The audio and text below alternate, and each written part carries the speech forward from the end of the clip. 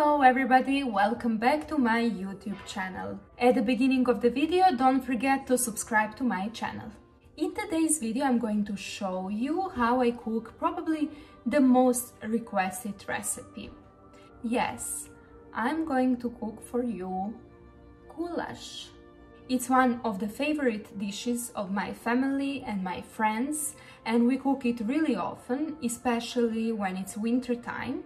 Usually I do it with a half pork and half beef meat, but since we only have beef in the house, we'll do today just beef goulash.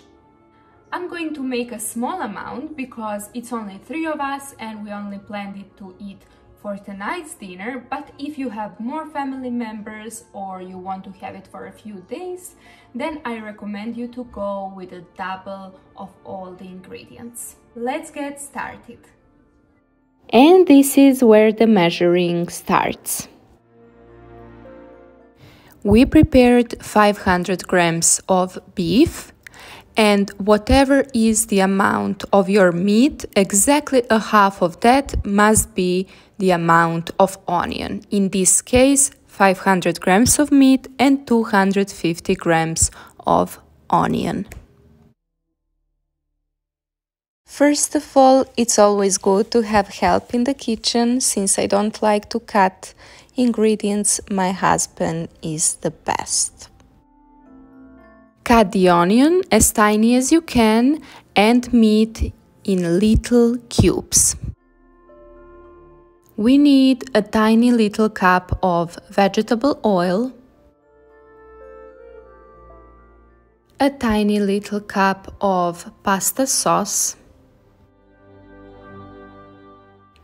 a half teaspoon of smoked paprika, 1 tablespoon or 17 grams of Vegeta all-purpose seasoning, 7 whole black peppers and 2 bay leaves, 300 milliliters of tomato puree, a teaspoon of sugar, and we'll need some water. At the beginning, I just want you to make a difference between pasta sauce that includes some herbs and spices, in this case it's basil, and tomato puree, which is pure tomato. I got some chunky pieces, so I blended before. Pour this little cup of vegetable oil inside the pot. Add all the cut onions and start frying them on medium to low fire for about 10 to 15 minutes. It's very important to fry them really well so you don't feel them later and it makes your sauce extra dense.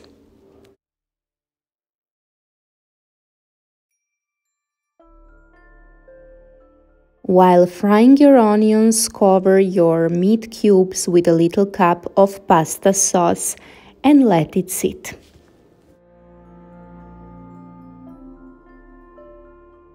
Make sure you stir your onions very often so they don't burn, and after 10 to 15 minutes you can add meat cubes with the pasta sauce. Add Vegeta or all-purpose seasoning and smoked paprika. Leave it like this for 3 or 4 minutes and, of course, stir it very often.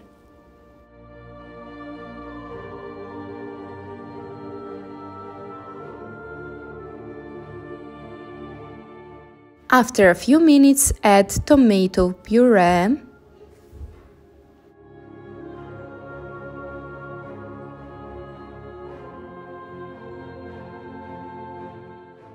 add a teaspoon of sugar so it kills all the sourness from tomato puree. Stir it and cook it for another 3 to 4 minutes.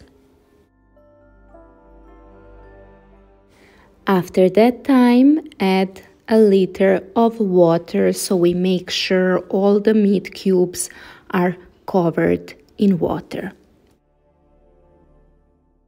Also later on during the cooking, if you realize that your goulash needs a little bit more water, you can add little by little.